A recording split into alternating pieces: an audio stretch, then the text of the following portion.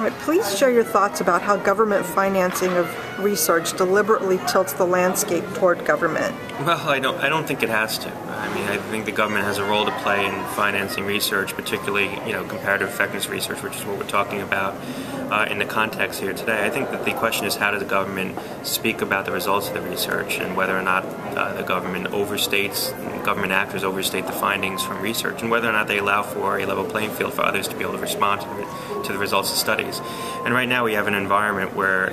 sometimes, in many cases, the commercial actors, the people whose products are being studied, are prevented from responding to results of government-financed studies. At the same time that I think the government has an incentive to try to draw conclusions from those studies that could potentially overstate the results of those findings. And we've certainly seen examples in the past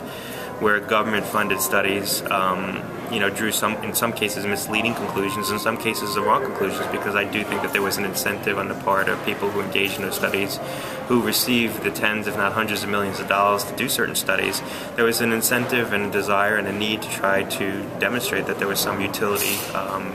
some outcome from the study that had practical implications, practical utility. So it's a long way of saying I think that people have oftentimes an incentive to overinterpret the results of clinical studies, whether it's a drug company looking at the results of clinical research that they've engaged in, or an academic or government researcher looking at the results of a study that was government financed. And so there should be some kind of process